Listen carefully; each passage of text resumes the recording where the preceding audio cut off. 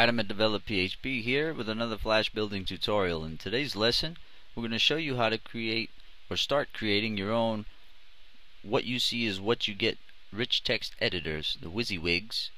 So if you go to, well, first let's look at what Carl requested here. In a Flash input text box, I want to know how to get buttons that make the font style different, like the toolbar right above here, like bold, underline, italics, and link, maybe even HTML. Can anyone help me? Because I want to add this to my CMS website.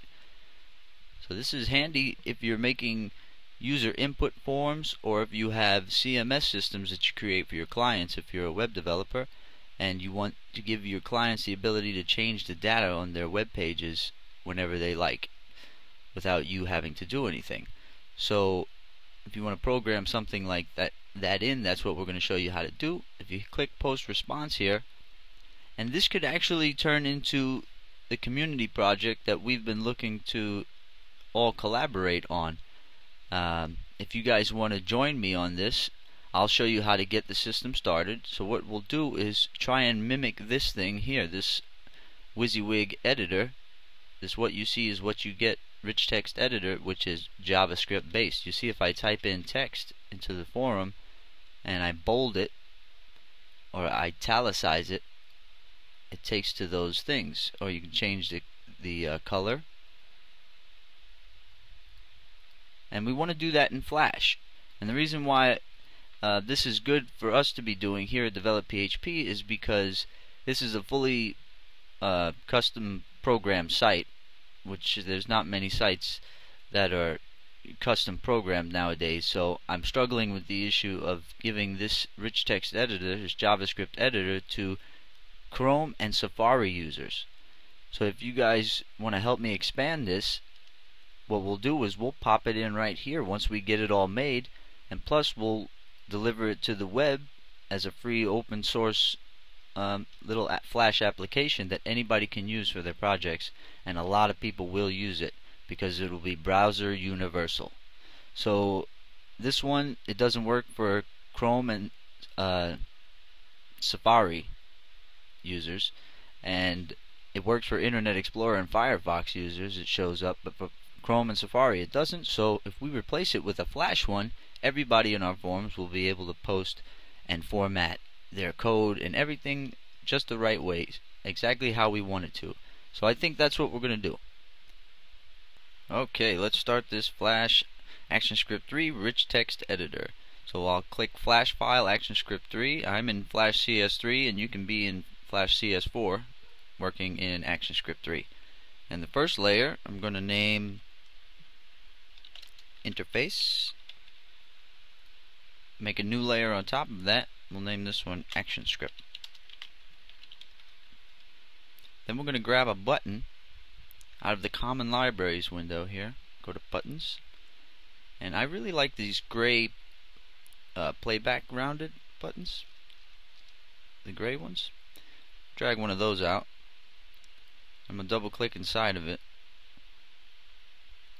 Unlock these two top layers and remove the elements that are on them by pressing Control X. Highlight and press Control X, and then go to Indicator, delete that layer, and on the only indicator layer left, let's put a letter B to stand for bold. Make it black. Size it right. There we go. Make sure it gets right in there where we want it. And on the overstate, let's press F6, and the downstate F6.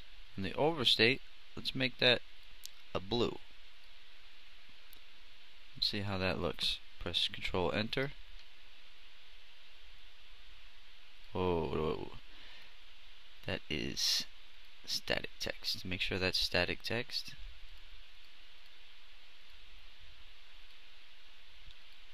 Should have made sure that was static text first.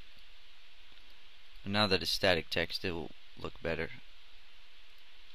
Move it up a little. One, all three. Okay, so that's great. There's our bolding button. This is the button that will be used for bolding. So let's make sure it's on the interface layer and put it up top somewhere. Now let's drag out a input text, multi-line. Everything looks good. 15, align left. Now let's give these things both instance names. Well, we can make sure we have the rendered text as HTML selected. That'll be very important. And the show border around text. There we go. Now we can give these instance names. Make this one input field. Keep everything named in a common sense fashion. This will be bold button. BOLDBTN. Bold button and input field.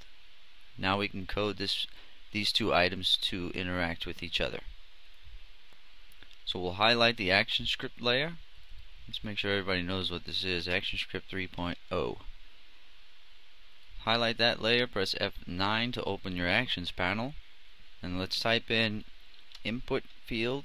First thing is we'll make sure the input field is empty when people come to the page, or if you're going to have data put in there, let's make sure we render this as HTML text, or we always refer to it as HTML text.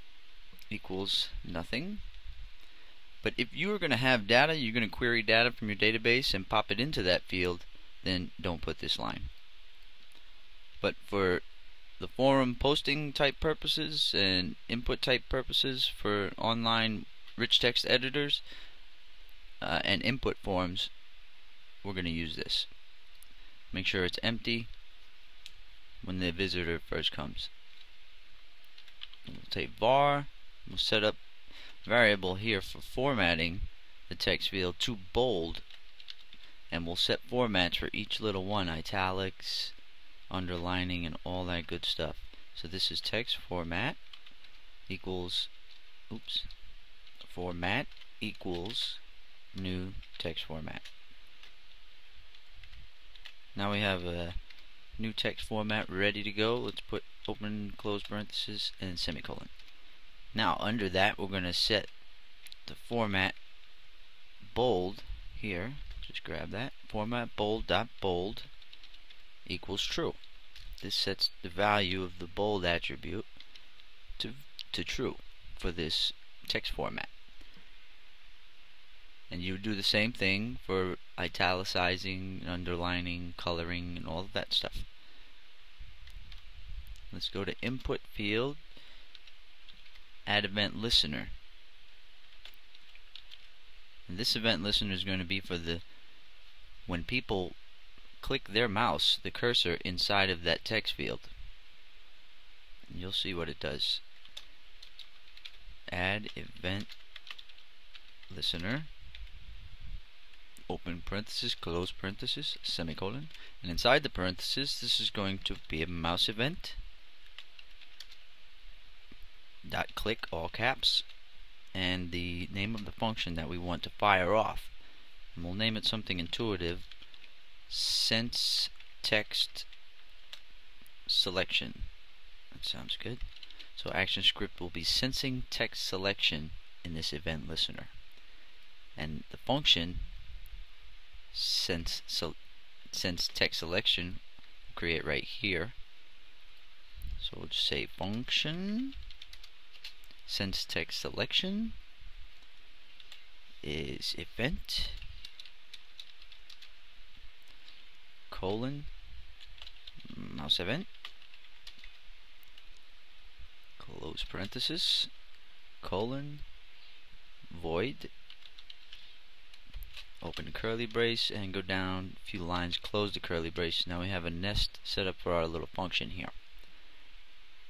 So inside of this function, what's going to happen is when they put their mouse, like I'm doing here, I got my mouse on this word and I'm highlighting it.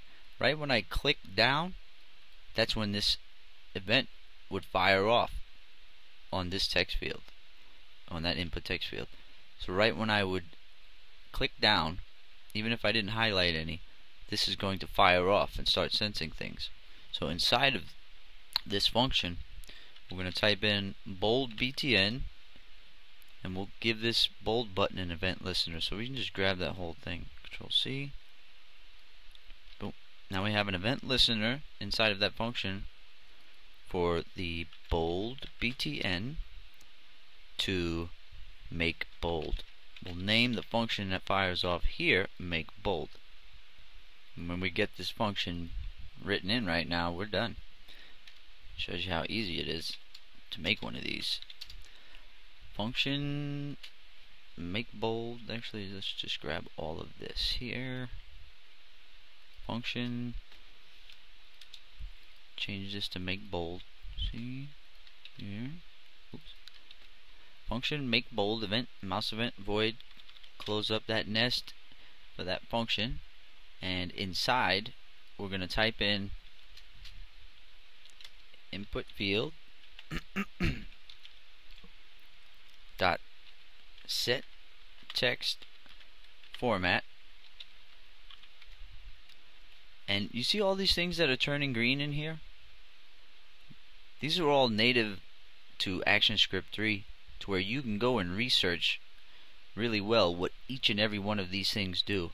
I know a lot of people look at my scripts, or they look at code online, and they look at it and say, what is that thing doing? I have no idea. What it just looks like Greek and Chinese to them.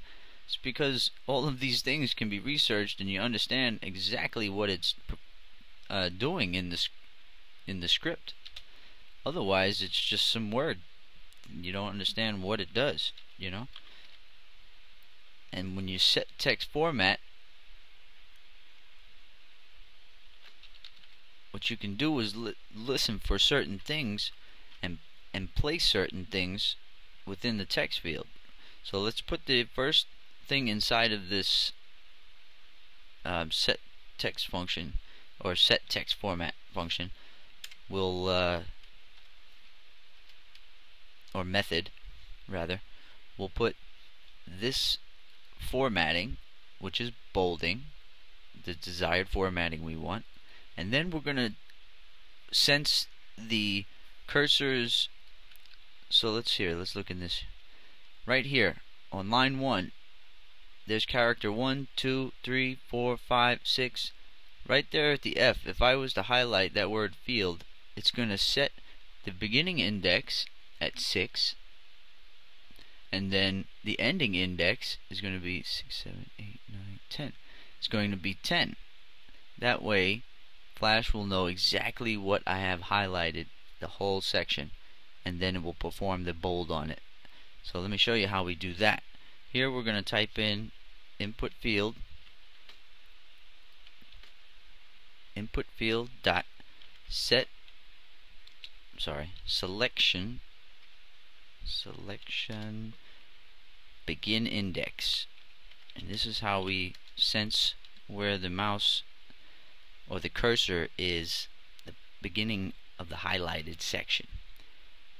And now input, let me just grab this here, input field dot, let's grab all this too, put it right there,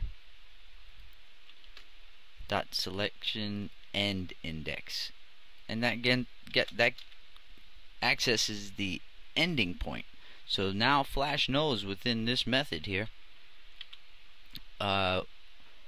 exactly where I've highlighted the text, and then it sets the bolding format right here. See, there's 3 things inside of that, 3 arguments there: the formatting we want, the beginning position, and the ending position. It's that simple. It's not any more complicated than that. So I think we're all set.